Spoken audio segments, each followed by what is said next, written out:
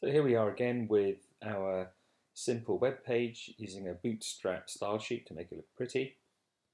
We've got number 5 here, which is a heading, H1 heading, number 5 here, and it's in this ID span of this one. We've got a button which is going to run a function called add1 every time it's clicked.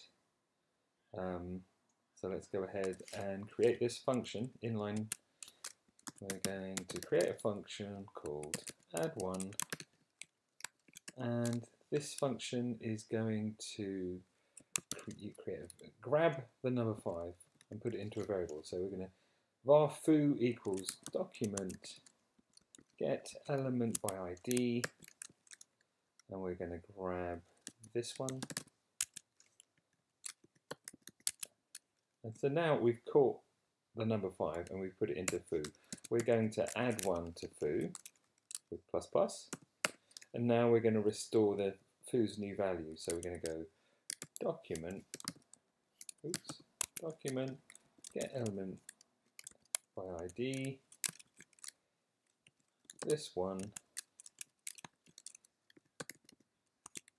is equal to foo.